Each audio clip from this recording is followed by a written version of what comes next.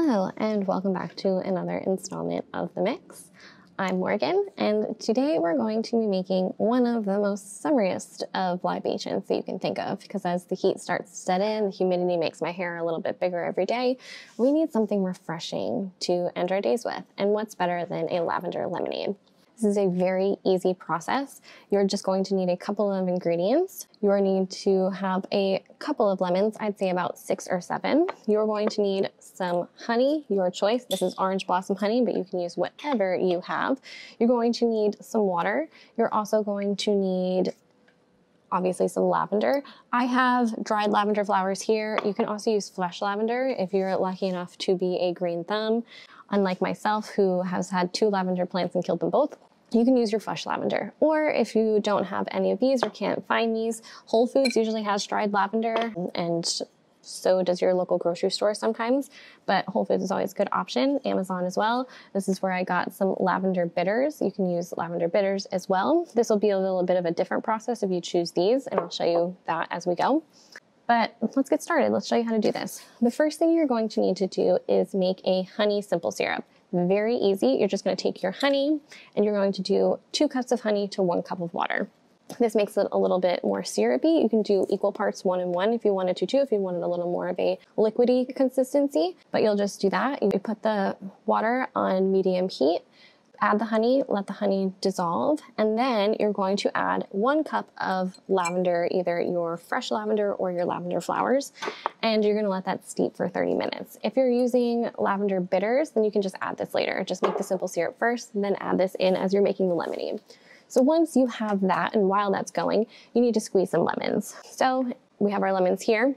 If you have, I highly recommend using some sort of citrus juicer, so you will end up with about a cup or so of lemon juice, and you can go a little bit less with this, a little bit more. This is all really catered to your taste. This is completely customizable. So let's get started. I have a pitcher here where we're going to add all of our ingredients. I'm going to add my lemon juice into our pitcher, like so. I'm also going to take my already made lavender honey simple syrup, and I'm going to pour some of this into this mixture. This is basically like making any lemonade. It's just you're adding a lavender essence to it rather than just straight up sugar. Then we are going to take some water to dilute this down. This is completely up to you. I'm going to eyeball it here. So we're going to add our water. Mix it up, and then I'm just going to pour it out, give it a little bit of a taste, see where I'm at, see if I need to add a little bit more water, if I need to add a little bit more of the simple syrup, or if I need to add a little bit more lemon. We're in a good place, but I think I need to add a little bit more of the simple syrup. Added more of the simple syrup. I'm going to try this and see where we're at.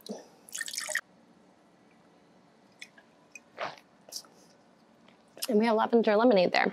Again, this is all about your ratios.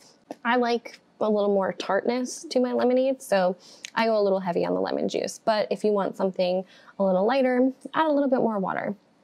Add a little bit more sugar.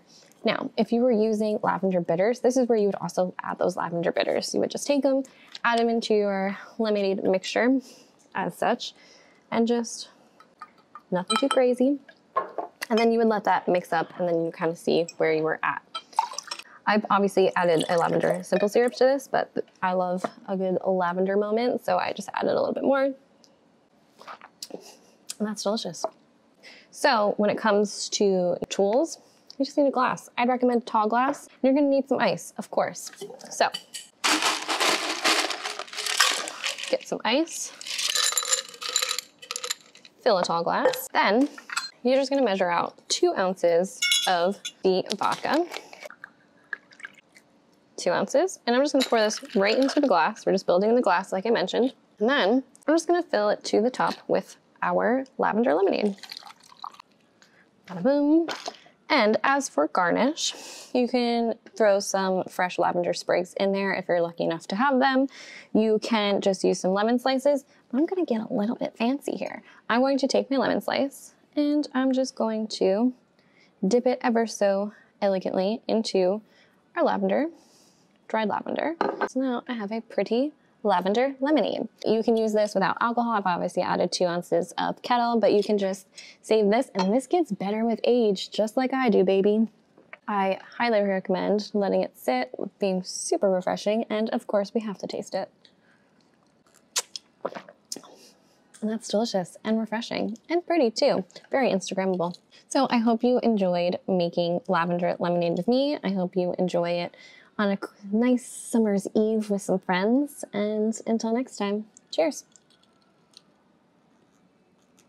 That's so good. That's my favorite.